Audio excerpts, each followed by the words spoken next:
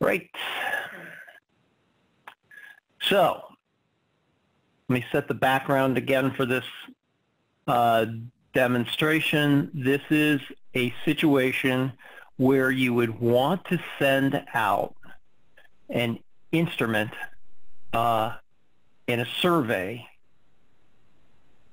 and that instrument is set up to be a repeating instrument. And again, by out of the box or external module, that feature is not available. So if you start looking around on how to set that up, you're going to be spending a lot of time not being able to figure out how to set it up. So hopefully that's one of the reasons I'm recording this today. Hopefully I do this project justice and am able to show you how you can set this up, and by taping it you'll be able to come back and reference it in case it's something that you want to do. So let me just set the scenario a little bit. Let me start with the designer. I have just a screening form and a daily risk assessment. And basically for my screening form, all I have is just a few pieces of information, one of which is key. We're going to turn on surveys in a minute, and in order to be able to send these out, you're going to need to make sure that you've captured the email address. Okay. The phone number in this case is valuable in case you want to use Twilio along with this sending out of surveys. So that's why that's here. I'm going to come back to this, and this daily risk assessment is, I'm going to rename this, just says, you know, how are you feeling today? And so we're going to send that out every day. So I'm going to change the name of this real quick. And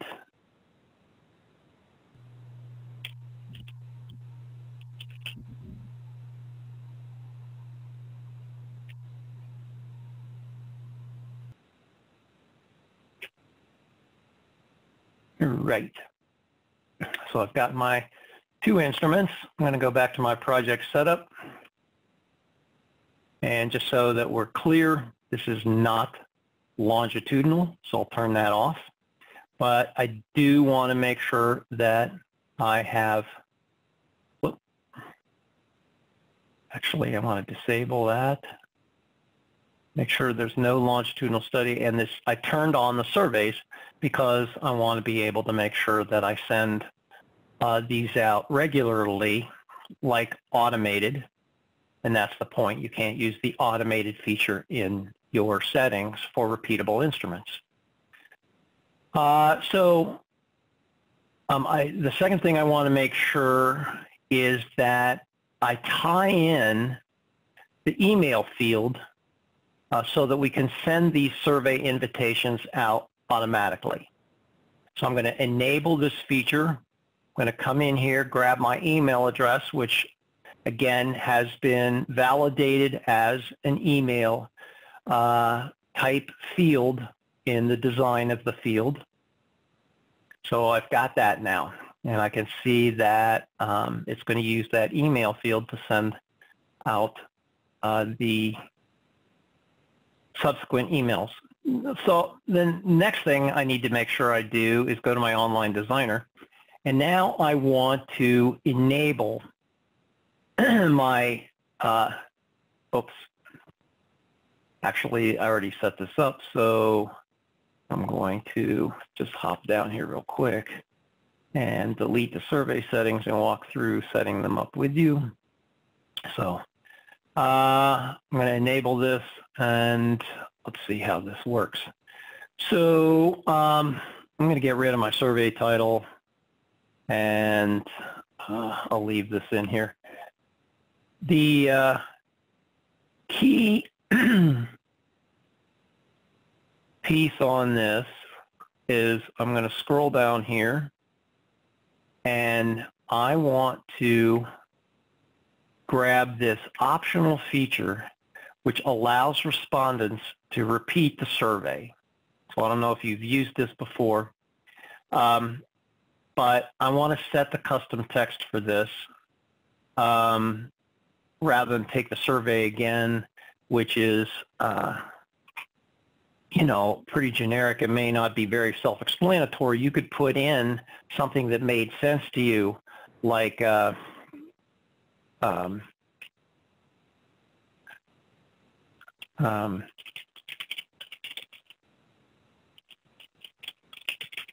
okay, something like that. Now, the location of the button on the survey, for me, I'm going to put after the survey is completed and before the survey completion text. So, you know, you can play around with that. And I'll leave this set up the way it is. And go ahead and save these changes. All right, so all I've done so far is set my project up for surveys, enabled my survey so far. And I want to go back to my project setup, and I need to make sure that this is set up for a repeating instrument, which I sort of already did. And I've got this instrument set up to be repeating, and I've got a custom label that will help me see what date these things are being done. I just grabbed that from here. This is the variable, and we're just piping that variable in by putting it in square brackets so that in the record status dashboard for the record itself, you'll be able to see exactly what date these things are at a glance. Okay, so I've got that part set up now. The next thing I want to do, I'm going to go back to my online designer here because I want to use the survey queue. Okay, so I'm going to open up the survey queue. I don't know how many of you have used this before. I want to activate this to start with, and I'm going to say I want to display the survey in the survey queue when this survey is completed. So basically, when you finish this once, it's going to dump back into the survey queue. And then we're going to sort of manage the survey queue using alerts and notifications. So the other thing I want to make sure I do is automatically start this, and then we'll start managing it using the alerts and notifications. So I'm going to save this.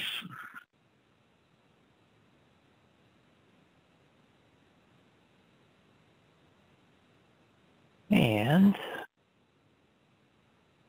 I'm going to go to my alerts and notifications, and we're going to set up a new alert.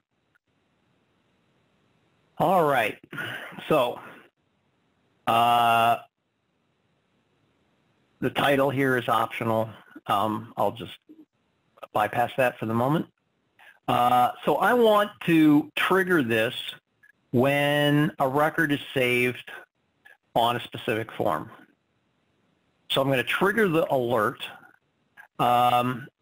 when that "how are you feeling" is completed. All right, so as soon as it's completed, then this alert is going to take place. Now, the alert in this case will be an email to the participant at a certain time. Okay, this isn't going to the coordinator.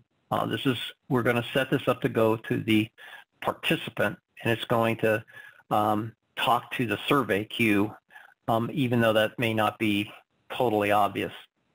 The trigger limit in this particular case, we're going to say only once per record, but here's the key. We want to make sure it occurs on every instance of this repeating instrument.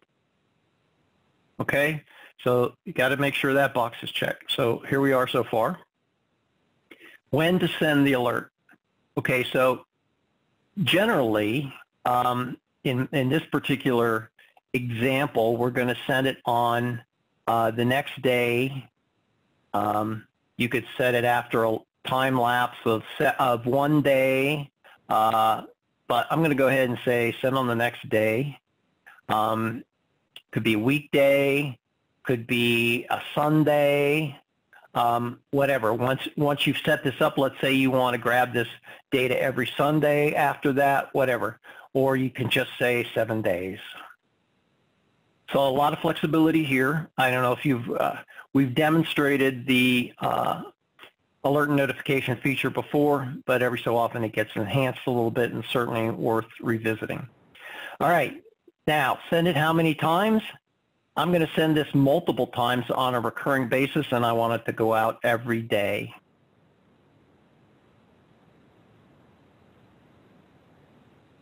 So I'm going to come back here,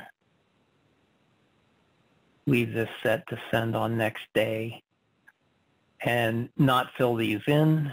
Just leave it like this and say send every day. Alert expiration, you can set whenever you want. And then we want to get to the alert type. Okay, I need to pause 1 second here.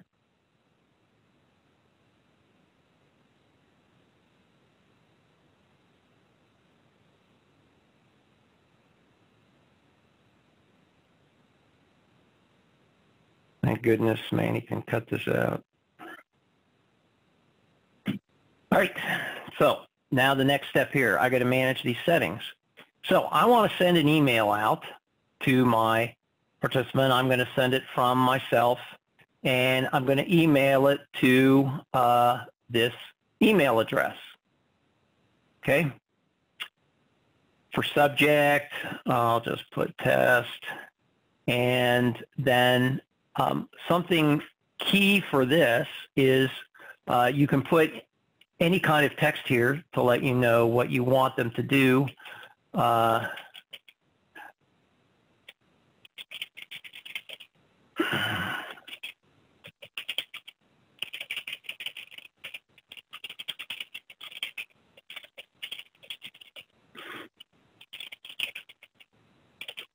Now we're going to you're going to use the smart variable. Smart variables you can check out at your convenience, and this is going to be survey Q URL, and notice the smart variable starts to populate right away. So I'm going to put that in there, and now that's the way you would do it for each day. But for my example, I'm going to have this go out 3 times, and I'm going to have it go out every minute so that I can get the email and then show you kind of how this is going to look. Okay? So I'm going to get the email, and I'll show you what it looks like when I receive it. So I'll save that. So now I've got my setup for my alert. The email is going to go out to me each, in my case, each minute for 3 minutes, so that I get 3 instances of this, and then we'll take a look. So I'm going to come into my record status dashboard. I'll add a new record here, and I'll say date of birth and last name. And for this, I'm going to put my email address in so that I get the email so that I can demonstrate this. Obviously, you'd put the email address of whoever the person is, and same with the phone number. These are not required fields. I can leave it blank. I'll say this is complete. And now this is the next thing that's key. I'm going to go to the next form because this isn't going to be triggered until this instrument has been saved. So if you want to send it as a survey, I've set this up to auto-populate with today's date. If you've not done this before, and I did this purposely so I could make sure that you see, the survey option is grayed out here. So for the first time you enter a new record, you're going to manually send out that survey for the first time. If you've auto-populated your date, then you have to save and stay, and then you will have your survey option button light up. So if you didn't have this set for auto-populate, then the survey options would be more available, or you may still have to use save and stay depending on the configuration of your instrument. But I'm going to go here now to my survey options, and I'm going to open up the survey, and normally I would have sent it out and they would have responded. I'm going to submit this. There is an option here, but we're going to close this now and leave without saving changes. Anytime you save a survey, when you are when it's out, you want to leave without saving changes so you don't overwrite something that somebody may have entered while they're completing the survey. All right, so now if this is going to work, in about a minute, I should get an email. I suppose that I better open my email program. Sorry.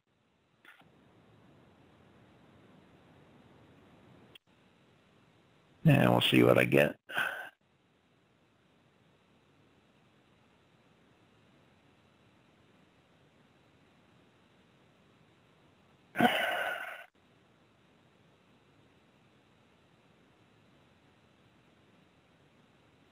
Okay, all right, so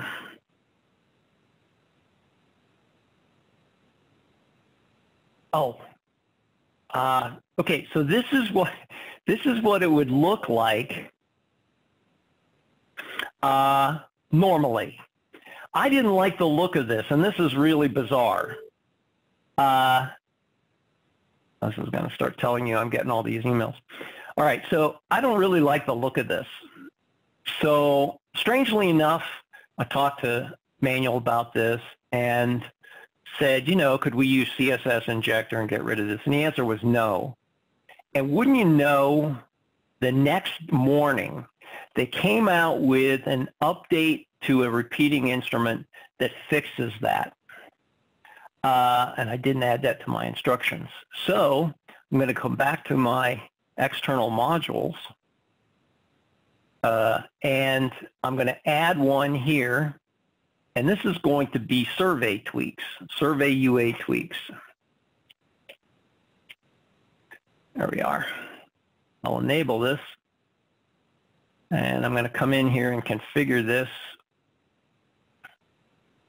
and I'm going to set this for how you're feeling. There's a survey queue option that shows up in the right-hand corner. I'm going to hide that. And I want to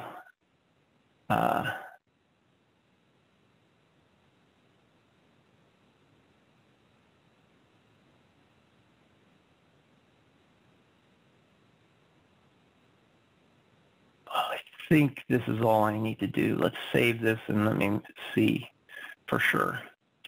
All right, so I got 3 of these emails, and so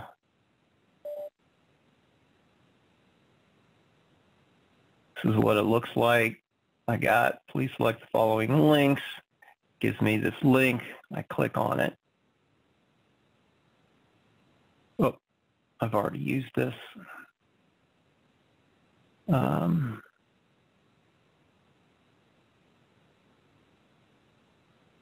was afraid of this.